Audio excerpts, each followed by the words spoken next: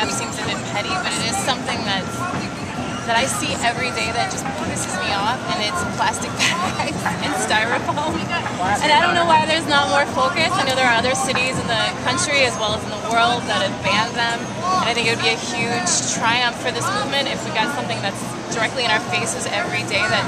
you know, if you look up online anything about plastic bags, the companies that manufacture them always defend them, saying they're reusable, but they obviously have a vested interest in defending them, and they're just destroying our marine life, and they don't decompose for 1,000 years. And I think it's something that could be a bit,